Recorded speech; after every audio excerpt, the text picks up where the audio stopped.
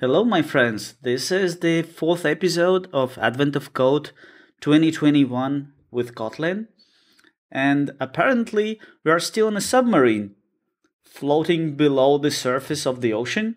So that's why I'm dressed up today. And we're gonna play bingo with a giant squid. So our task is to calculate the results of bingo draws, where we have the input file with a first line where we have all the numbers, all the individual draws, and then followed up by the number of bingo boards that we have to mark according to the input on the first line. So I already see that it's going to be an interesting parsing task. I have to read in the first line, and then I have to read in the boards, parse them, convert to integers, and so on. So let's see how we can solve it in Kotlin. So I start by reading in the input from the file, and it's going to be a list of lines. And then I'm going to process this list of lines to actually create structures that I'm going to work with. At first, we need to get a list of draws, and that's located on the first line. We can just take the first line from the input, first, and then split it by a comma character and map it to an integer.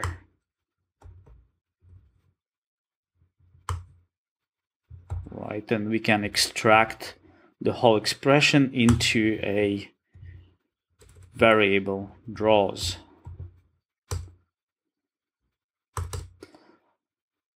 The next step is to read in the list of boards.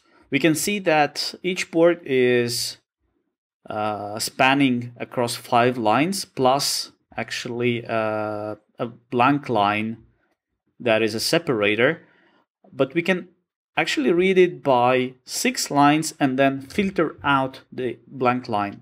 So it means that we can use the same input list and drop the first line,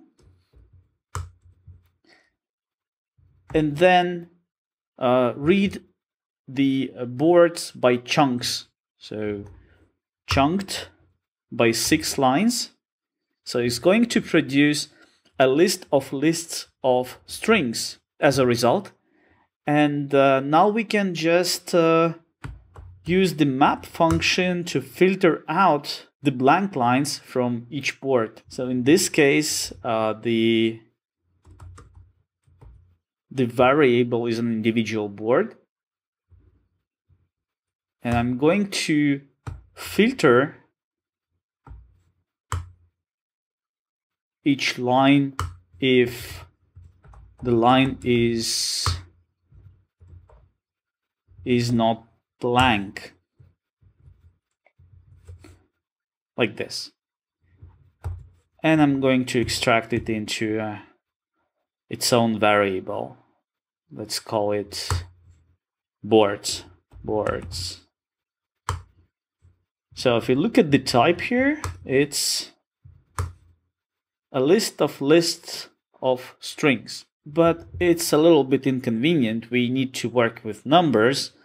That means we need to convert the boards with strings into the boards with integers.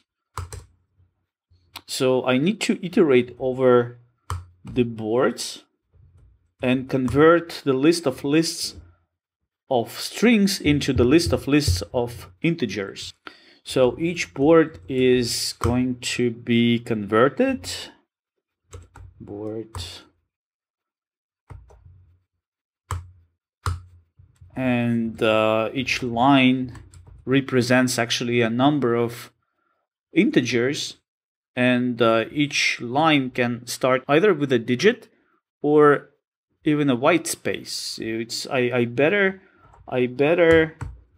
trim the white space from the beginning and then I need to split either by a white space, or in some places we have two white spaces. We can, I think, do it like this, or we can use a regex class instead,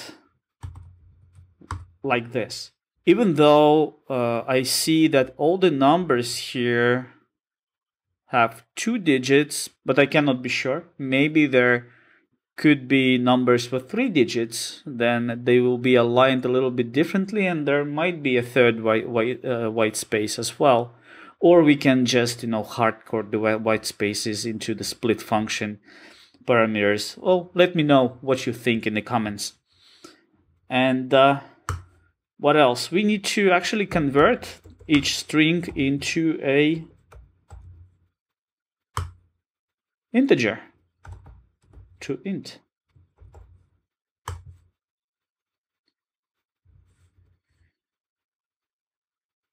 Good. Now we can extract it into a variable, board ints, like this.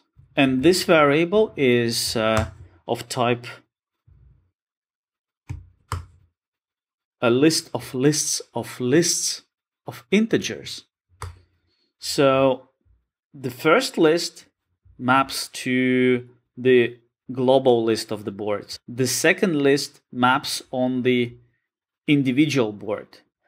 And the third list represents a row of numbers in the board. This looks like a complex data structure to handle, so it makes sense to actually introduce some domain classes, and we would end up with something like this: bingo boards, which will be a list of bingo board instances. We don't have this class yet, but I'm going to introduce this in a moment. But how do I get it? I get it by converting the previous result, board ints, into a list of bingo boards. So each board is going to be converted to bingo board, something like this. So I'm going to make a cut here, and instead of typing the solution live in the video, I'm going to give you a pointer to my GitHub repository with the final solution. And in the rest of the video, I'm just going to explain some key moments so that you could just browse and compare with your solution. So I was at the point of converting the list of lists of ints into a meaningful domain class, the bingo board. And I needed to create a function that would convert this list of lists of ints into this domain class. So I decided to have a factory function instead, and I put it into a companion object so that it looks like a static method.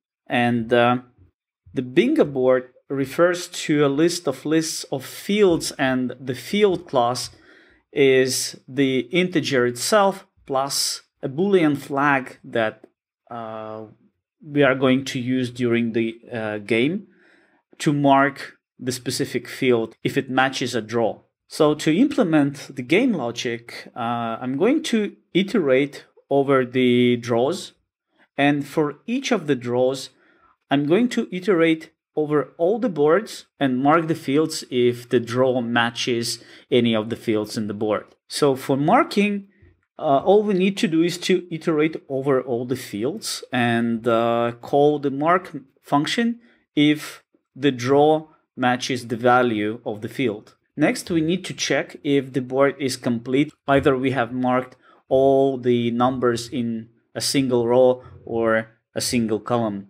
For that, I have this isComplete function, and we need to check either the row. To check the row, it's very simple. We just need to get a list from the fields and need to check if all the fields in the list are marked. And for checking the column, it's a little bit more code. We actually need to run through the indices for for the columns in all the rows. So you can see we have to iterate horizontally and vertically, and then see if any of the fields in a specific column are not marked. Okay, so if the board is complete, either the row or the column have been marked, we can implement the final logic, get all the unmarked fields. Let's see how it's implemented. We do flatten on the fields data structure. That's the list of lists. So we put it into a single list, and then we filter out all the fields that are not marked. By the way, we can use not filter not instead of this exclamation mark here, and then get the value from the field. So we get all the unmarked fields as numbers, and we just count the total, and then we apply the function and remove the winning board from the list of boards. That's all we need. And we continue doing that iteratively, and we just print out all the winning boards through the game. The trick here is that in the second part of the challenge, we need to find the last winning board. So if I just print all the winning boards, for the first part, the winning board will be the first one, and for the second part, the winning board will be the last one. And that's all I need. I will get both answers with the same code. So you can check the final solution in my GitHub repository. The link is in the description below. If you have any comments about the solution, please share in the comments below. Don't forget to subscribe to our channel, and have a nice Kotlin.